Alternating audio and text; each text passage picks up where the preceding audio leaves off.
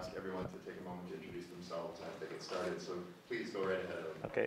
Hi, everyone. Thank you. I'm Ilya. I work on a project called Web Recorder as part of a nonprofit called Rhizome, which is based in New York and online. And their focus is digital preservation, primarily born digital art. But this tool that we're building actually fits in really well in terms of essentially building a new way for people to create web archives. And I'm just going to start with the demo. And so Web Recorder, which is available at webrecorder.io, as you can see here, you start with sort of a blank page where you can enter a URL. And any URL you enter will immediately begin to be archived. And so I will start with Twitter, for example. And so in the top left corner, you could see sort of how much you have recorded. And this recording status indicates that what you're browsing is being recorded. And so we also have this neat auto scroll functionality where it'll automatically scroll the page for you. And as you can see, as it's scrolling, I've already recorded 17 megabytes. So this is just the Twitter front page, which is perhaps not as interesting. What I could also do, I've actually already recorded 58 megabytes because the connection here is quite fast, is I can actually log into my account and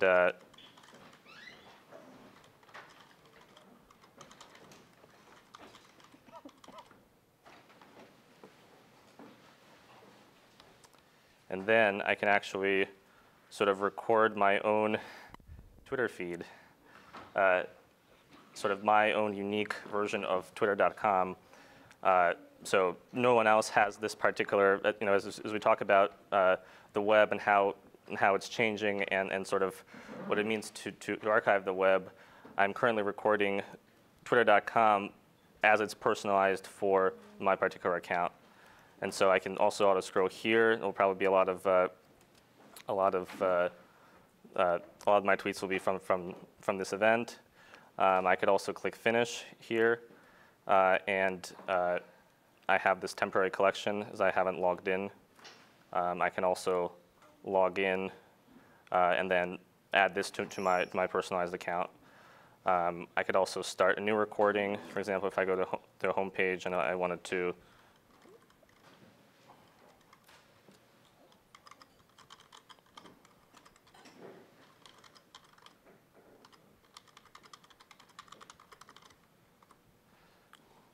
And so I've started a new recording session here, especially for our current hashtag. And I can actually sort of record this live. And I could also do the auto scroll functionality. And then we'll sort of see I could just sit here and kind of wait for it to record everything that's happening. And yeah, so that's sort of the basic idea behind Web Recorder, is that sort of a lot of the discussion today has been sort of assuming that there's a third party that decides what to archive. And with this tool, our goal is sort of to bring web archiving to everyone, so that anyone that doesn't have to be a professional archivist, not that this tool is, we want to support them as well, but that anyone can create their own web archive. And I just wanted to show a couple more examples. And for example, some of the things that I think are pretty relevant. So here's another example with Twitter of a Twitter feed regarding a leak from WikiLeaks and sort of the article that was written about it and how it sort of compromised privacy of a lot of people by Zeynep Bekzi, who's a academic and journalist. And so what this archive shows is actually a whole Twitter conversation. So I just loaded one page, and we see here is a conversation between Zeynep and WikiLeaks, and there's sort of a pretty interesting conversation actually that also mentions archives. And this entire Twitter conversation would, we could also archive it a piece at a time, but Web Recorder includes a functionality called a static snapshot, where you could take whatever is in your browser and take a static snapshot of it so that you have that HTML exactly as it is in place. And so that can give you, for example, an archive like this one. So that's with Twitter. Another example from so actually using this collection, I was creating. This was a protest in San Francisco after a police shooting, actually, and there was a hunger strike, and I was trying to archive this event, and this was actually kind of interesting because the protest went right by Twitter headquarters, and so there's a video of this protest right outside Twitter headquarters in San Francisco, and it's a video in a tweet. So I know I thought sorry, maybe I'll turn the sound down. But so these are some of the kinds of things that we can create with Web Recorder. A few other examples. This was a recording of. Let's see. Hopefully this will. This is a recording of Periscope when the Democratic Congress people staged a protest in the House of Representatives, and the official cameras were turned off, and people were live streaming through Periscope, and so we were able to archive this pretty well, and so you could kind of see this archive, and this was sort of me kind of going and archiving this on my own, and again this is sort of entirely user-driven archiving that is possible with this tool. And you can also, there's talk about other things besides Twitter. And so here's an example of Facebook, which is a little bit more difficult to archive with sort of traditional API-based tools. But this is sort of a Facebook page from Rhizome from about a year ago. And you can see we're logged in here as Rhizome. And again, we could also scroll here and sort of interact with the page. And so entirely, the idea behind this, again, is that sort of the user chooses what to archive. There's not an automated system per se. There's not a third party, but the archive is sort of, anyone can start using this. And we've just launched our first version. A few weeks ago, we were in beta for a while. And so we're also really excited about collaborating with the DocNow project. And we kind of actually applied for our grants around the same time. This project is also supported by a generous grant from the Mellon Foundation. Basically, the idea is that Web Recorder allows a user to archive something once they know the URL. So once you have a URL here, you could enter it and start recording. With Documenting Now, we'll help users find what URLs that they want to archive. And we're sort of talking about collaborating in a way that would allow users to then, once they figure out what they want to archive, to connect to Web Recorder and enter these URLs in here. So that's sort of the basic idea. And then if I can also log into my account, and I can import the temporary collection that I just made and added.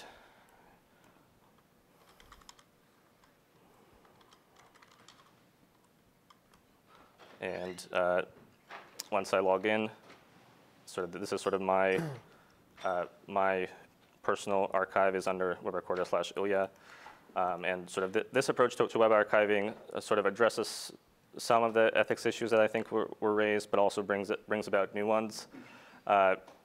In that, for example, this is an archive that I created, and so I can choose which collections here to make public or private.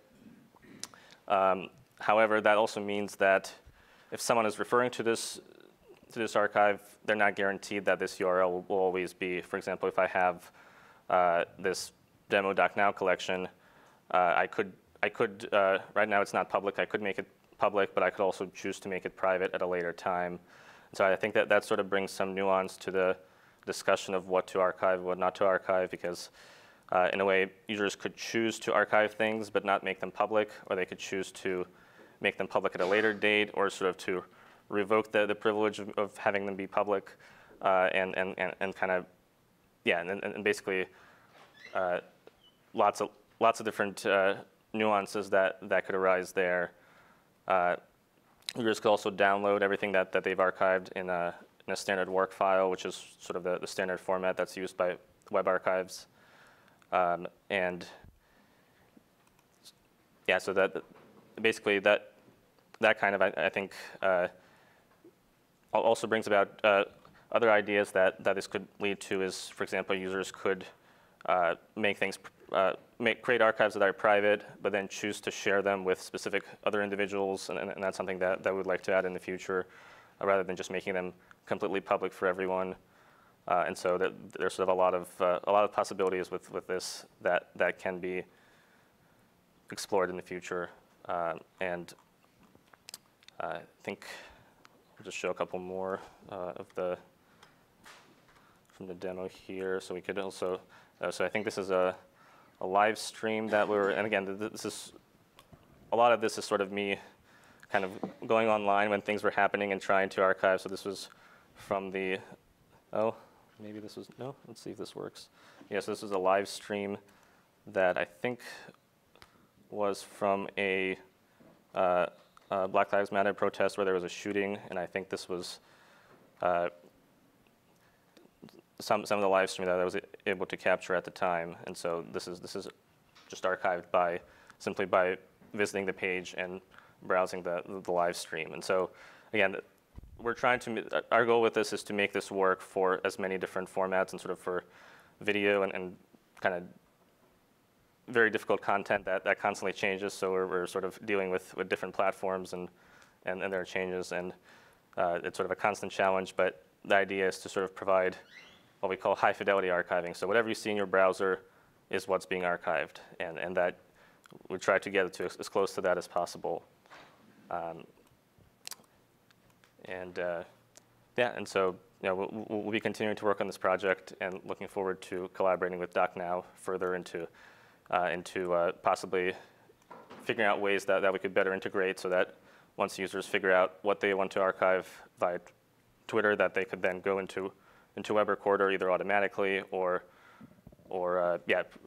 preferably as seamlessly as possible, so that they could then create their own archives. And so I encourage you to check out Web Recorder.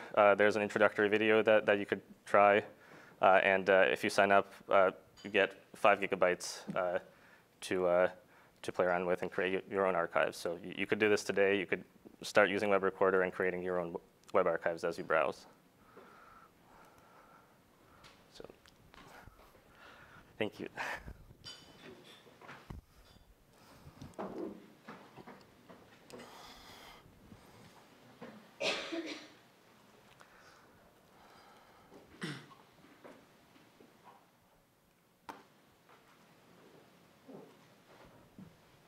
All right, hi everybody, I'm Sylvie Rollason-Cass. I'm a web archivist at the Internet Archive, working specifically on Archive It, the web archiving subscription service. I also work on some of our collaborative and event-based collecting projects.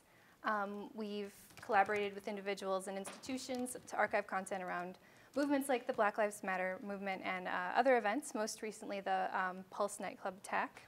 And I also work on our education and training programs and assist in the design and implementation of new features and functionality for Archive It. So what I'm going to talk about today is kind of what we have been doing, what we've done in the past, what we're currently doing, and what we might do in the future with Archive It around archiving the web and social media content. But first, I just want to mention the Internet Archive and the Global Wayback Machine. Anyone who's used the Internet Archive probably had a chance to use the Wayback Machine. It has content dating back to 1996. It's a pretty comprehensive snapshot of the web. But what I want to mention is the Save Page Now feature. It is what allows anyone with access to the internet the option of including a URL in the Global Wayback. So all they have to do is go to the Save Page Now page, add the URL in, and click Save. It becomes part of the Wayback Machine. It's saving URLs at a rate of about 50 per second, so it's pretty frequently used. It does only get the first page, so that's something to keep in mind. But I want to talk about Archive It, which is the subscription web archiving service from the Internet Archive. It was first launched in 2006. We're celebrating our 10-year anniversary this year. The Archive It web application allows users to add and crawl URLs and create curated collections of archived websites. Users can crawl on demand or set up scheduled and recurring crawls at different frequencies depending on their use case. This is what we did use to build the event-based collections. And then our users have the option of making their collections publicly available on Archive It. And this is an example of a collection from the International Internet Preservation Consortium, the IIPC. They have a collection, they collect Olympics content every, I guess, 2 years, winter and summer. And so this is from 2012. You can see they have their URLs. This is just their Twitter content. So they have their URLs here. They've added a lot of metadata so that it's easy to browse and use from this page. I have a few statistics here. So our partners have been using or crawling social media for kind of a while now. And it makes up a significant portion of their collections. As of last week, there were nearly 30,000 Facebook seed URLs, so the URL that the users add and crawl. Nearly 35,000 Twitter seeds, and then just over 40,000 YouTube seeds. This is an example of a Twitter capture, one of the earlier ones that one of our users added. This is from 2008. I think it's really interesting to see, obviously, Twitter from 2008. And I think it's also funny that bird flu has its own Twitter account. So I just wanted to show you guys that. So since the beginning, Archive It has been using Heritrix, which is the traditional web crawler. It was really, it was good at capturing content in 2006. It was maybe a little, it was pretty good at capturing content in 2010. And then coming up to 2014, the web kind of started to evolve. And so we kind of evolved to adapt to capture it better as well. And that is where Umbra comes in. Umbra is a crawler technology that works alongside Heritrix, which we've been using since 2014. Umbra runs on the first page of each seed URL and is able to trigger client-side scripts that require users to click or hover to activate. It also triggers things like dynamic scrolling, so it gets more of a Twitter feed or more Facebook. And then it feeds these URLs that it finds into Heritrix. So our engineering team is currently working on a new browser-based crawler. It's called Browsler. Browser plus crawler equals Browsler. And that sort of combines what Heritrix and Umbra are doing into one system. It's a modular web crawler. It uses a real browser to capture HTTP traffic as it's loading. It uses the browser to fetch pages, capture embedded URLs, and extract links. This is a little GIF of what it looks like as it's going through a Twitter feed. It can also work with other tools to improve capture, for example, YouTube DL. So even though YouTube videos are something that Archive It can currently capture pretty well, this is going to help improve capture of other video or streaming media sources in the future. We have a few ongoing collaborative development projects in the works that I want to mention. First, we're looking into options for ingesting external work files, so web archive files, and other web data into Archive It collections so that users aren't limited to capture methods that are provided by Archive It. They can use other capture methods, incorporate them into their collections. We're also looking into collaborating with Social Feed Manager and other API-based capture methods to complement more traditional capture methods. We're collaborating with the IIPC on a few projects, including a crawler and harvesting hackathon that's happening in September in London, I believe. If that's right. We're looking into API integration for data sharing and system operability to make it easier for our partners to access and share their data with other systems. And then finally, we've been working with researchers at Old Dominion University on linking archived content, including social media, with storytelling tools like Storify. Regarding improvements to access, we're looking into ways to incorporate API-based captures into collections so that they're accessible alongside crawler-based captures. They don't just look like kind of they're more human readable, is what we're hoping.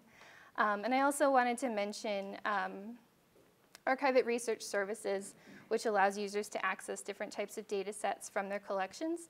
This is a link that I can share to a workshop with an introduction to data mining and computational tools and methods for working with web archives. It also provides access to data sets and some exercises that you can run on it if you're interested.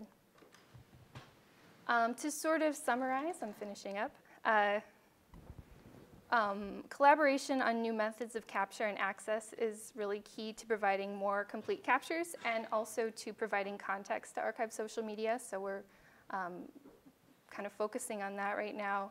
And then we just need to be continuing to revisit the indexing, processing, and replay for social media as it evolves. We definitely see a lot of room for discussion and development around the cooperation of different capture mechanisms, especially API-based capture, as well as how new processes and tools are going to align with the current work format. And I think this is probably preaching to the choir here, but if the web archiving community can document the needs and goals of end users, we can develop tools that are really better suited to their needs. I think documenting them now is doing a good job of this. So the needs might be ethical, practical, technical, and I'm really looking forward to hearing the UI talk tomorrow.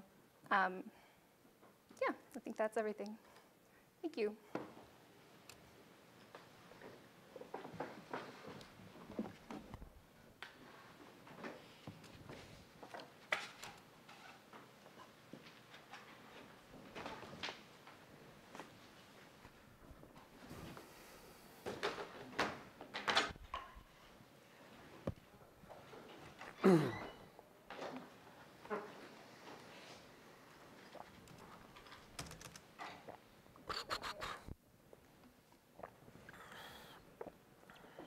Hello, everybody. I'm Matt Phillips. Kind of falling asleep. I'm going to try to wake up here. I work in a group called Library Innovation Lab at Harvard. We try to create cool things in libraries, sort of be an outpost, sort of future thinking. In libraries, one of the things we do is develop web archiving tools.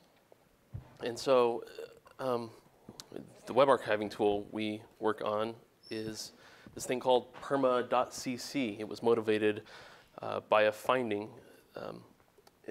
We published this paper where we investigated all Supreme Court opinions and found that 50% of links included in the Supreme Court opinions they're gone. They're no longer available. Which is kind of a big problem if you're trying to follow an argument. So what can we do to create stable web archives so those links aren't rotten? We created this tool called perma.cc, and it's a really simple tool. I'll kind of give you a live demo here. And this is kind of a not very well thought out, kind of freewheeling presentation. So if you have questions or whatever, please let me know. So the idea here is that I want to cite something on the web. I'm writing a paper or maybe just a blog post. And I want to cite something, so this is a little bit meta. So I wrote this blog post a couple of weeks ago about a totally separate project. Maybe I'm writing something in some journal about it and I want to cite it. So I take it, I dump in my original URL here. I'm already logged into Perma, which is at perma.cc. And I click create permalink. In real time, it'll go out and grab all of those web assets, create a work file for me, and give me a new link for it. And so here it is. So now, perma.cc has created a web archive. It's given me this link that I can include in my paper. This web archive is stored at a number of locations, including trusted partners like libraries. So hopefully it's pretty stable. Right, so you can include this link instead of the original one, which looks like this. Or you can include both. Say something like, I'm citing this. A backup is available at this location here. And so this is in use by a bunch of folks in the legal domain we really had a breakthrough earlier this year when we were used in a Supreme Court opinion, kind of a really huge deal for us. So the Supreme Court opinion published earlier this year, and they cited PERMA somewhere.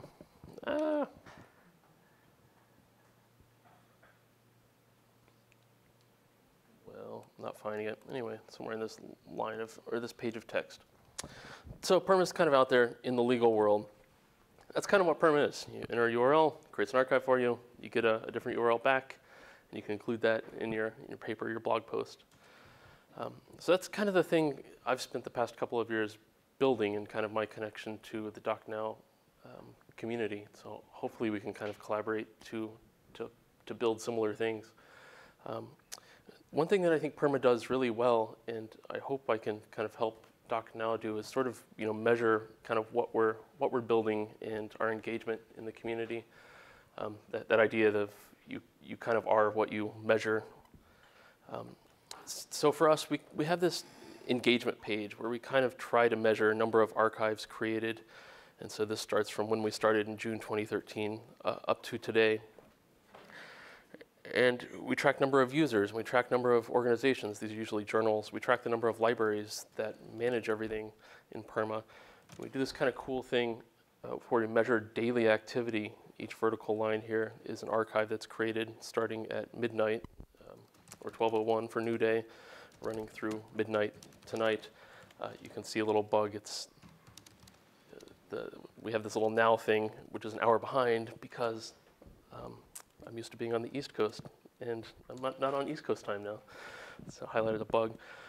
So we can kind of see, in engagement. Are people actually using this thing? If not, should we, kill it? Should we shape it in a different way?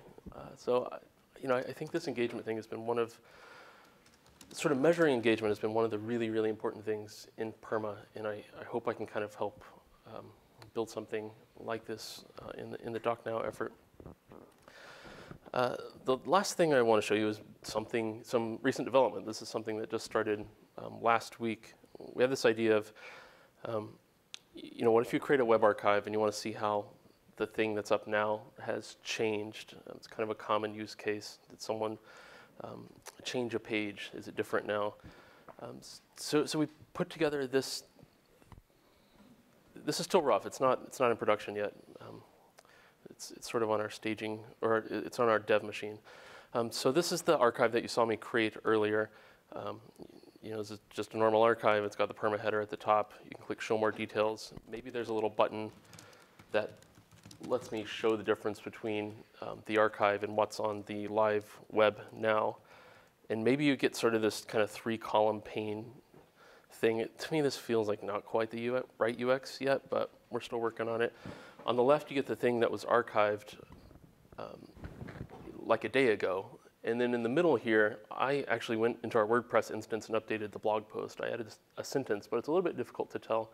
You can see it gets a little bit longer here in the center.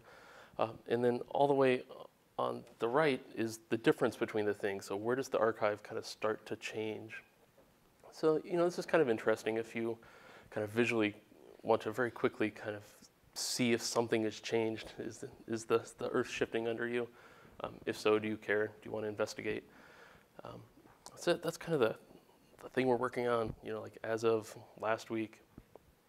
That's kind of all I have, perma.cc.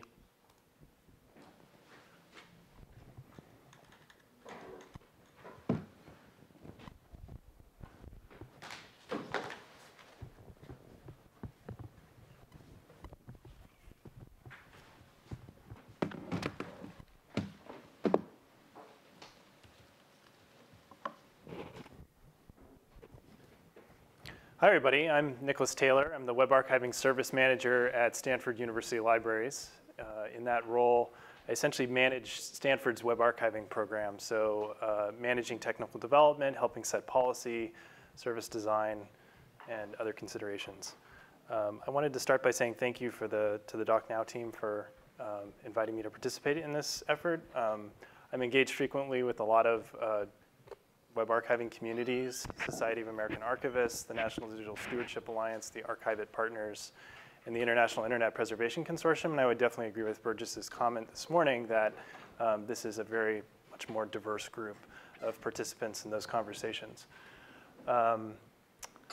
The next thing I would say is, with keen consideration for the possibility that I might be the last presentation of the day, I'm going to be talking about systems interoperability and technical collaboration for building web and social media archiving tools. So I work currently at Stanford. I previously worked at the Library of Congress. And having done web archiving from the privilege of two comparatively well-resourced libraries, I would say, and seeing that those libraries struggle with it, I think one of the things I think a lot about is how do we lower the barrier to entry for web archiving? And I think by extension, as we're talking more and more about social media archiving, how do we lower the barrier to entry for that activity as well? So Sylvie talked a little bit about the Heritrix archival crawler. So for a long time, most of the web archiving that took place using this one tool. So this was a tool that was created by Internet Archive and the Nordic National Libraries in the early aughts. There's a popular joke among web archivists about Heritrix that it's really great for archiving the web of 10 years ago. So Heritrix is a tool that deals comparatively well with the static web that used to be. So it would access static documents, follow links, and just capture the things that it could see. But the problem is that the web of today is much more complicated. It's much more interactive. A lot of content hides behind the execution of JavaScript. And so we've needed to develop new tools to be able to continue to archive it effectively. So thankfully, thanks to some of the work of the individuals and organizations represented by the folks on this panel, by the folks in this room, and others in the web archiving community, we've developed new approaches for being able to maintain archiving efficacy. So Sylvie talked about some of those approaches, headless browsers like Umbra that are able to execute JavaScript so that you can find the content that's hiding behind it, archiving proxies, which allows for a wider diversity of archiving clients to be able to capture materials, and then leveraging the APIs of popular social media platforms. So we're not just simply scraping what is presented to a crawler, but we can use the APIs to capture the data more reliably and with higher fidelity than we might otherwise be able to.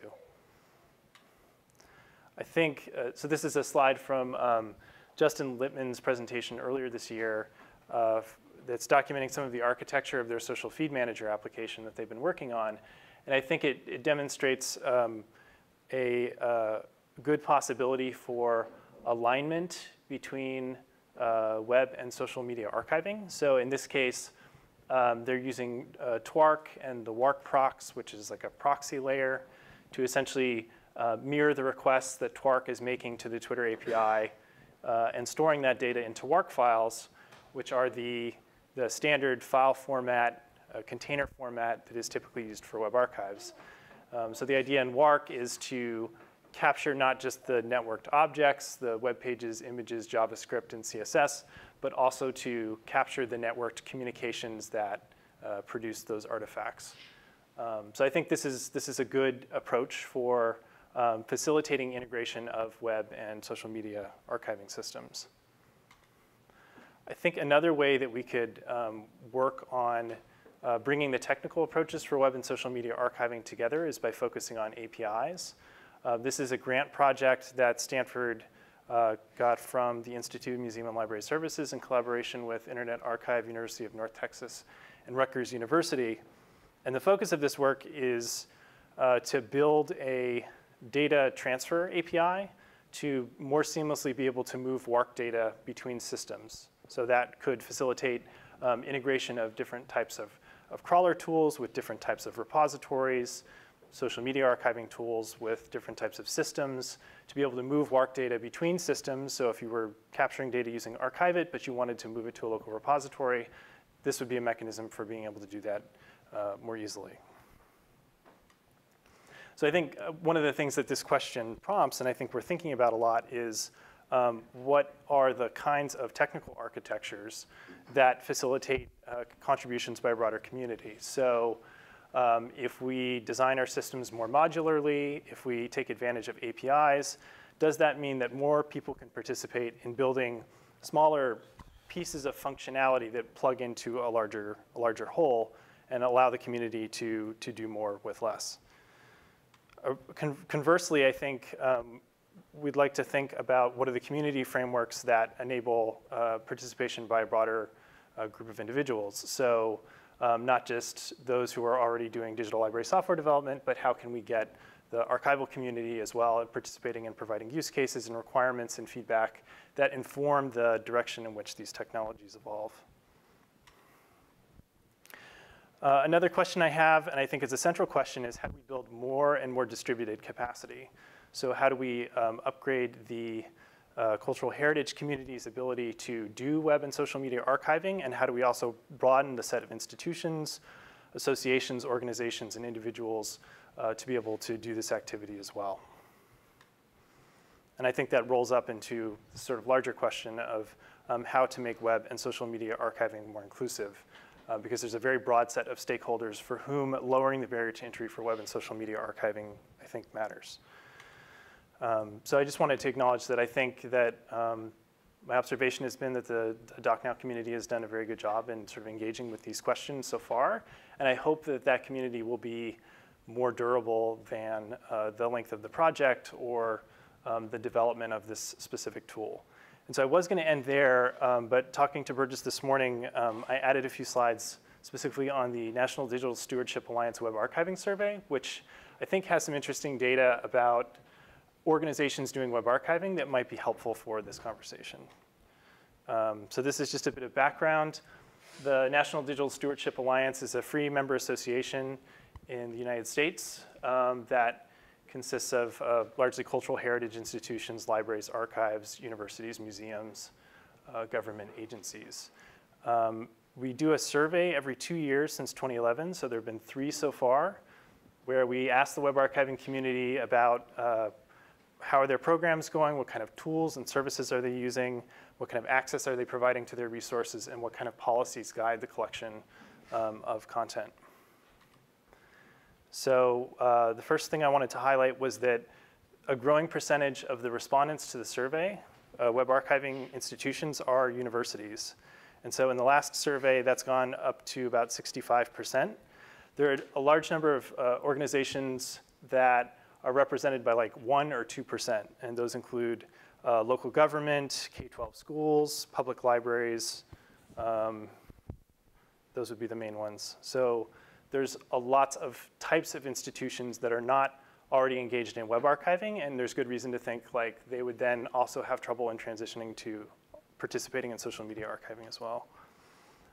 In terms of the focus of web archiving efforts, so we asked whether they were archiving their own content or content that they were under some sort of legal mandate to archive versus archiving of third-party content.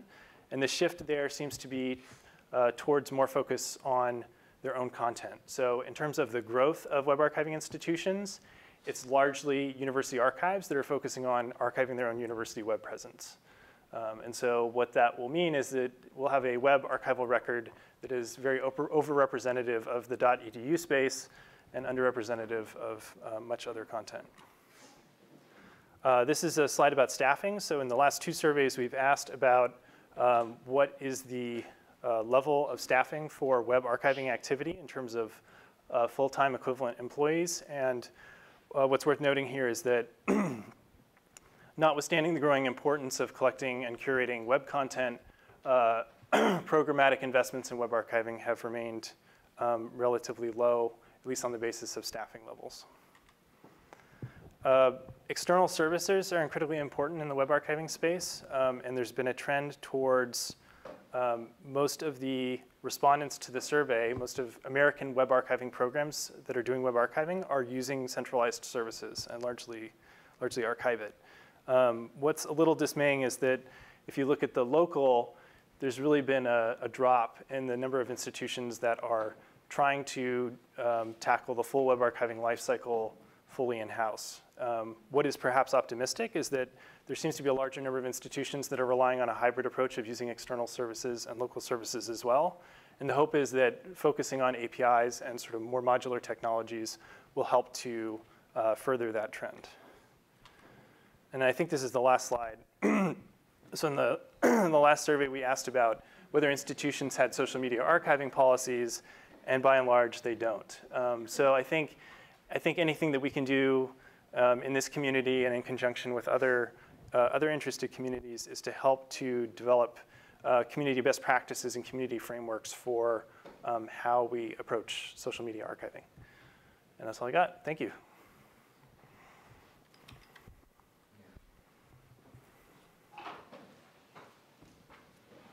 Thank you, Nicholas. It looks like we have till 4:30, right?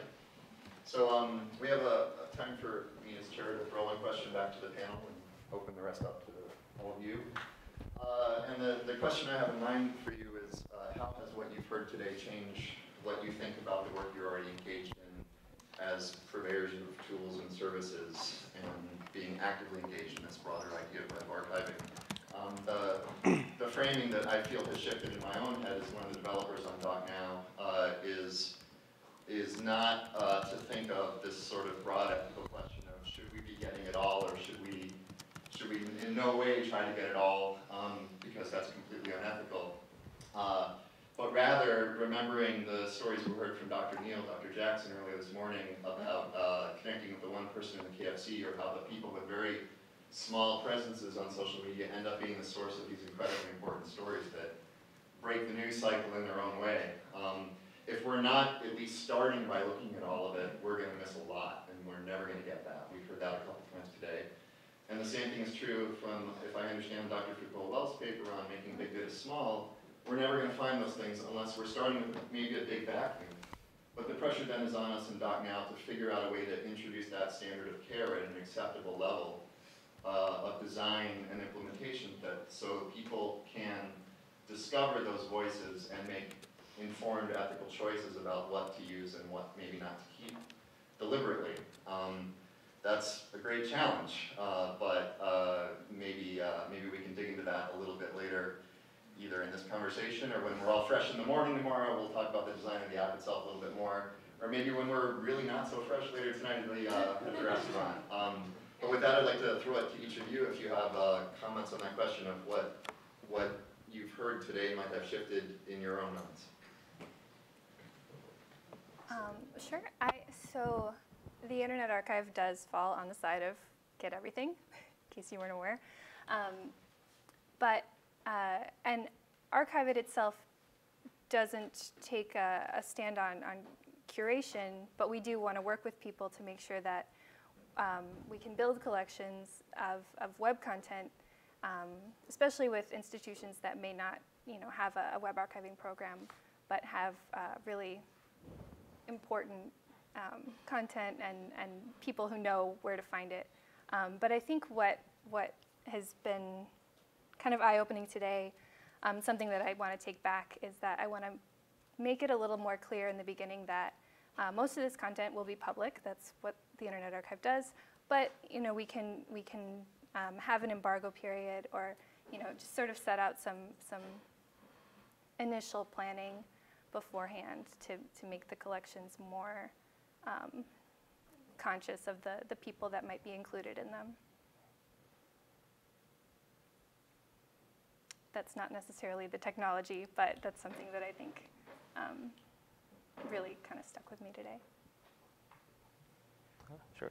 Well, for me, I think that it sort of reinforced that I think what we're doing with Web Recorder is really important, in that I think people aren't aware of that there is sort of a possibility for people to create their own archives and not depend on a third party or another institution to do the archiving for them. And I think, as the example the activist mentioned on the panel, that they were concerned that things won't be represented accurately if someone else is doing the collection or is selecting what is being archived.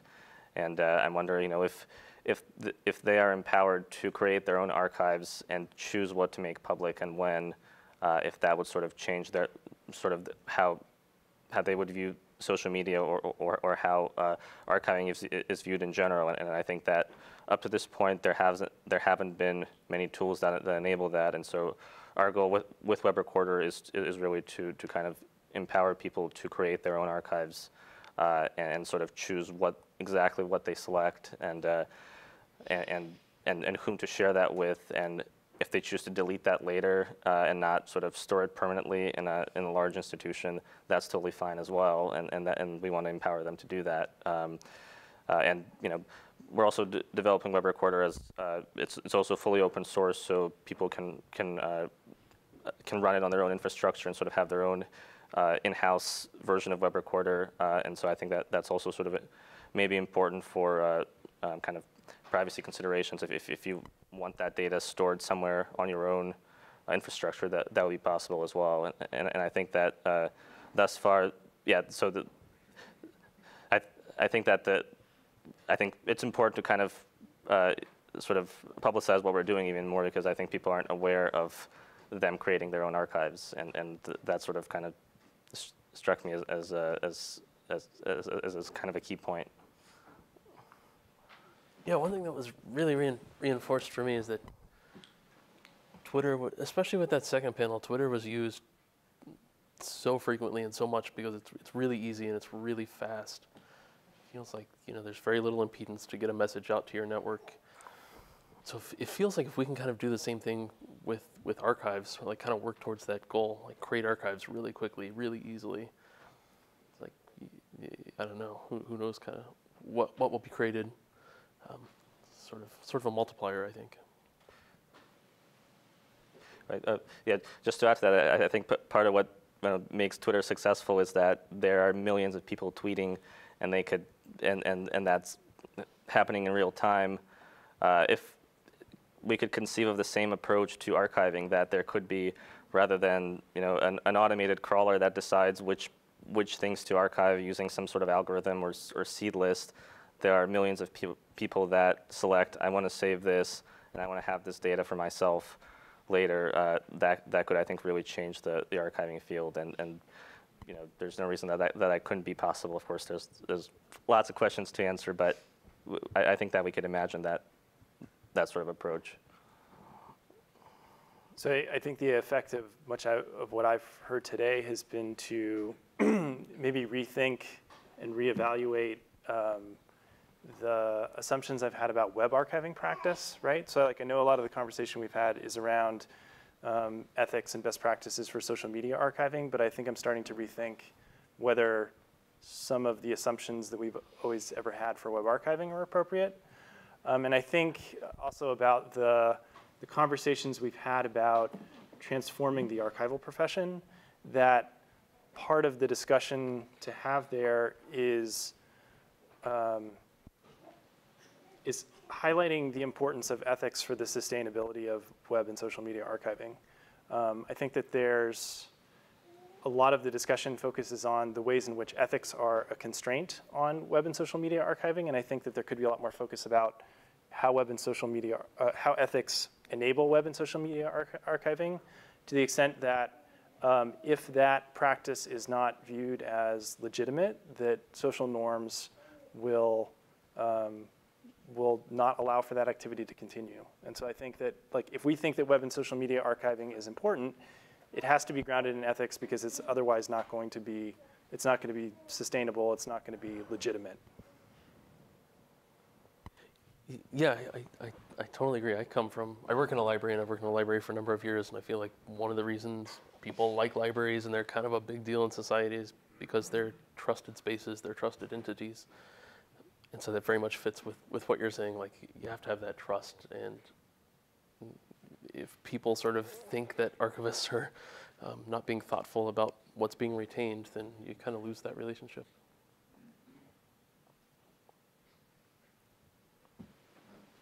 I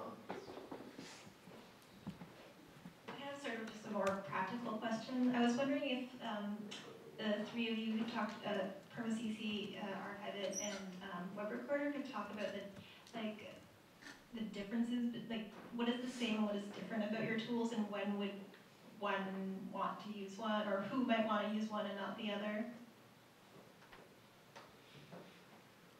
I don't know. I think it's a question mark. I almost feel like I can envision a world where they all kind of merge together to one cool tool.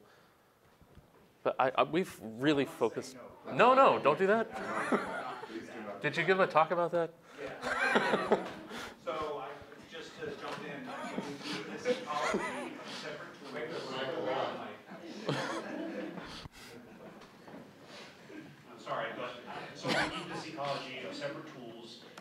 aligning along APIs, like you guys are doing in the Wasabi project, is the right way to go. But we need PermaCC, we need Web Recorder for the personalized tools. Obviously, we need this subscription-based service on Archive. We need Internet Archive to be grabbing anything. Any of these things could disappear at any moment, and if we align on the one true solution, I think our risk is tremendous on just having all of this blink out. Sort of like Topsy, who was archiving all of this crap anyway. They didn't use the word archiving, they were building services on top of it. But then when the business case ran out, it just goes away. And if we were relying on that, we would have absolutely nothing. Well, I think maybe making them more interoperable is important, though. Especially, well, so Archive It is a subscription service. It's used by institutions. It's not so much used by an individual. It's, you know, not cheap necessarily. So that's why, you know, it's a bigger project than I think maybe using Web Recorder might be. Maybe not. But I think it's, if someone were to use Web Recorder and they had a collection of works and then they wanted to donate those to a library, that could be incorporated into, if they had an Archive It collection, into their collection. I think that would be really important and good moving forward. Yeah, I agree with most of what has been said. Yeah, I definitely think that having distinct tools is important. That, you know, there's no one true archive that will save everything. I think that's definitely the wrong approach. In fact, the more archives, the better. And sort of having ways to collaborate and share data from multiple archives is certainly a way to move forward. And sort of the Memento API is sort of one step in that direction, and other ways of collaborations are being discussed as well.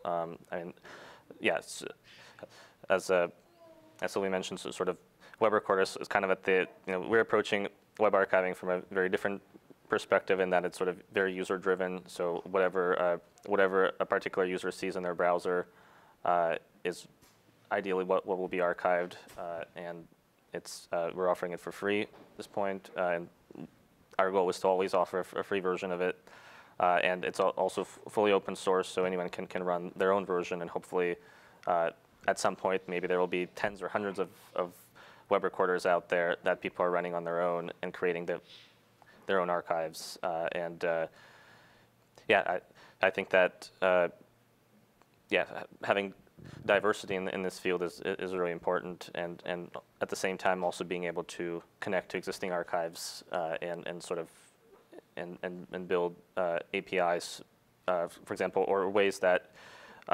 you could check one archive. If something isn't in your own personal archive, you'll check a larger archive that might have some of that data, and so you could sort of layer archives in a way that you start with sort of your personal collection, and then you look at a global collection. For example, if you're looking at some social media data, you might want to keep that private in your own archive, but then you link to a public article in the New York Times that may have been archived by the Internet Archive, and that way you could just link to it for that. And so yeah, having a layered approach to archiving, I think, will be really important. I was just going to say, I'm doing web archiving in a public library using Archivit, which is great because there's no archivist on staff, there's no digital collections manager on staff, and Archivit comes, like, and will answer questions, and you can get trained on how to use it, and that's been great because the organization doesn't have the time to invest to either hire a full-time web archivist or, you know, read and learn all these technical things about it, and it enables us to do it that way. At the archives, though, we're doing Web Recorder, which it's presented its own challenges because, again, there's nobody really on staff to manage the actual files, but that was kind of, I just wanted to share that example of, like, it's been really good using Web Recorder to capture Twitter and Facebook, and then having, you know, something that's ready to go with Archivit and another organization's One thing I feel that the web archiving community has really done well is sort of kind of gathered around this really common interchange format called WARC, W-A-R-C. So if you create an archive in Perma, you can, send it to Web Recorder, send it to archive it, and everyone kind of knows how to sort of read that file format. So kind of a massive win, I think. Underlying structure is a common language. We have time for at least one more question. And so, following the sentiment, I agree that we should have these different tools. It makes sense to have an ecosphere of diversity with our technology tools. This is maybe a philosophical question for the development team for DocNow as well as the techies in the room. Should DocNow be building or integrating? Or a little bit of both, or a lot of both? Is it more important for us to build a brand new tool, or is it more important for us to integrate existing tools into a comprehensive suite? Any thoughts?